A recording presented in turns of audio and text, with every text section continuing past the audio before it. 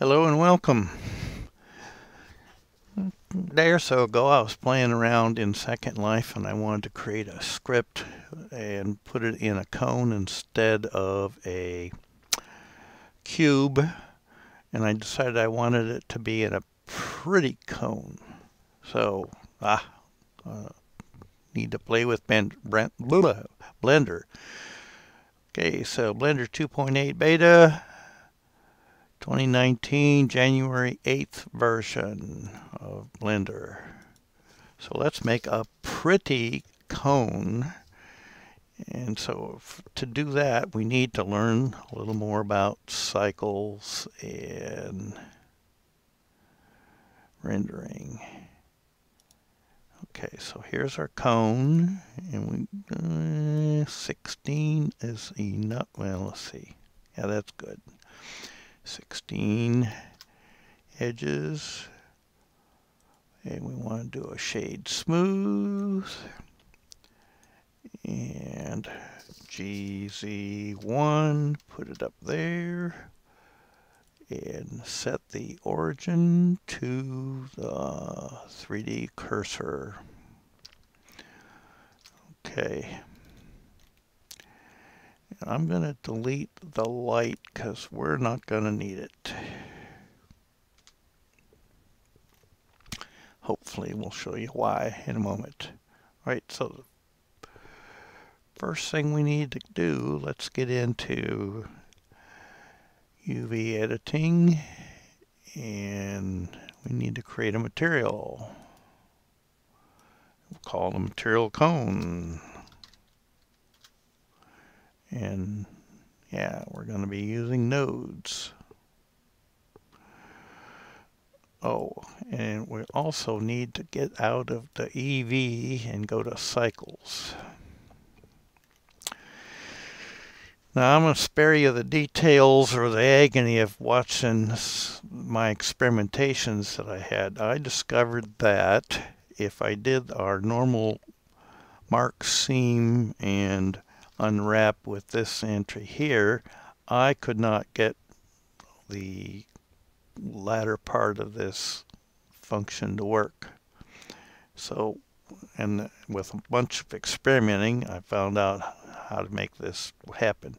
So, while we're here, the upper numerics on your keyboard will change from 1 vertices, 2 edges, 3 faces.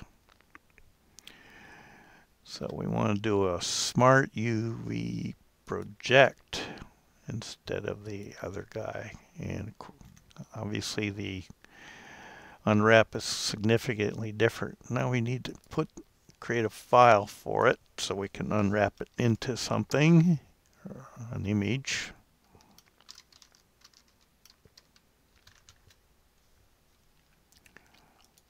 Okay, we got that. Now we can do some shading, and this is where the fun begins.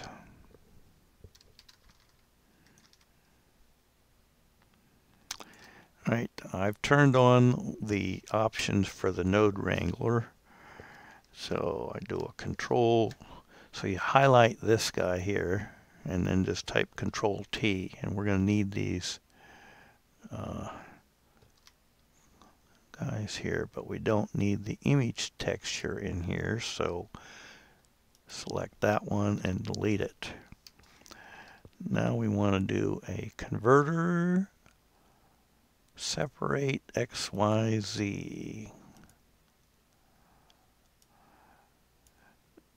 and we want it generated, our cone. Okay, you'll see why this is in a moment. Converter, oops, where's it at? Color ramp, yeah. Okay, take the Z, feed it into the color ramp, take that and feed it into our principled shader. Let's see if we can't, we're not quite done with it. Let's see if we can't get this thing to look pretty here. I always fumble around with this a little bit to get it to there. Okay, that should do it. All right, so what we want to do is the whole point of this is to try and make a graduated color from the bottom of the cube to the top of the tube. And somehow I decided I wanted 3 different colors. So I hit the plus key, got 3 sliders here. So let's move over to the right and then click this bar, and the top of our cube is going to be in the sky, and then the middle of our cube is going to be associated with grass. Close enough. And the bottom of I keep saying cube, it's a cone. It's going to be in that other place, whatever you call it, down there. Now, come on, shade me here. There we go, shading. Right, got it. Okay, there we go. Cool. All right, now we need to lighten that up a little bit. So we're going to get the world, use nodes, change the color to white, and put a strength of about, I think I chose 3.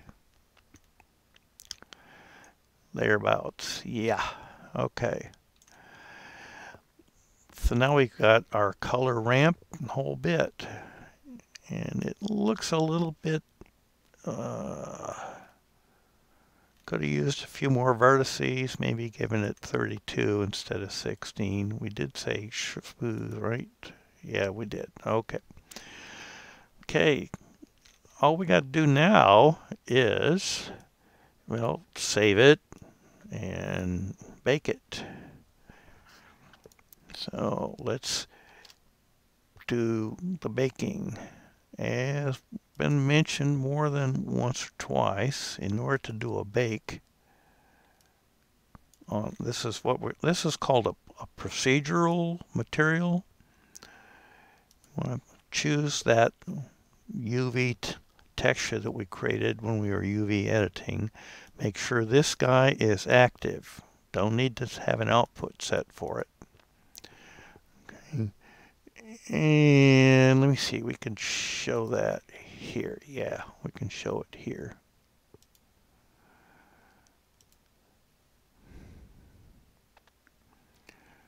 It'll just, I'm not going to do a texture bake, but what it'll show us is it'll show how it builds the UV onto that cube UV.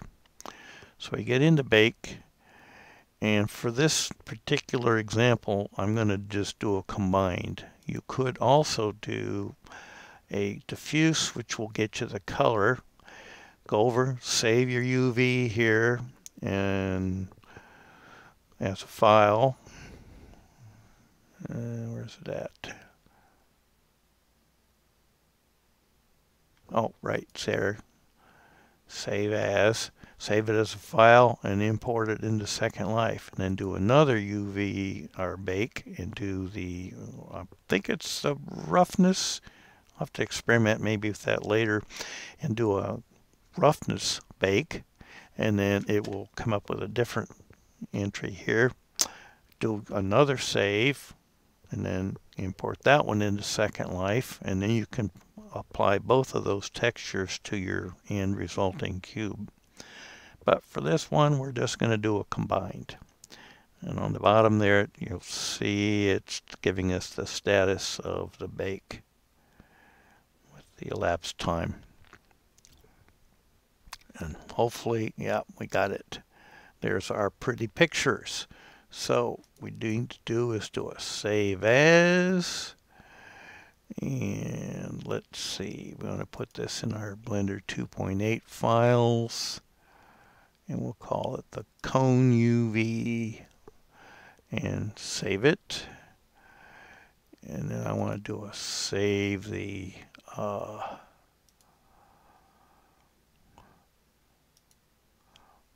blend file.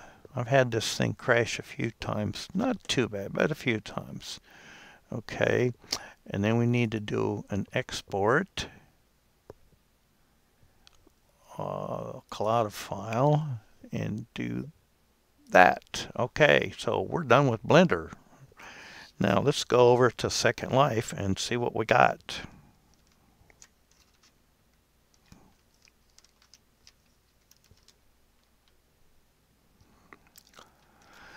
Okay, here we are in Second Life, and as you can see, I've done that several times. Let's get rid of that trash, empty trash. Fine, don't need that old copy. Okay, we do a upload, mesh model, our gradient, UV, happened to be what I called it. And it's not one of those, so change it to not one of those. And we're going to set the level of detail above, That's far enough way back there. And calculate the weights and fees and do the upload. And there's our cone. Okay, now let's do a Control U in this guy, and we're going to do the cone UV. Yeah, that one. Yep, there it is. Okay, there's our exported UV from Blender. Isn't that pretty? And then drop that on there. Fingers crossed. Did this work? It did. And there's our cone with our fancy gradient on it. That material is like a procedural material that's been created. We didn't have to do editing and try and create a gradient. For a flat surface, or a cube or something like that, you could do with Blender easily enough to create a color gradient, and it might look a little better. But I want to do this with Blender. So, okay, that's all I got for you. If you have any questions, put them in the comments below. I'll see if I can answer them. And thanks for watching. Bye.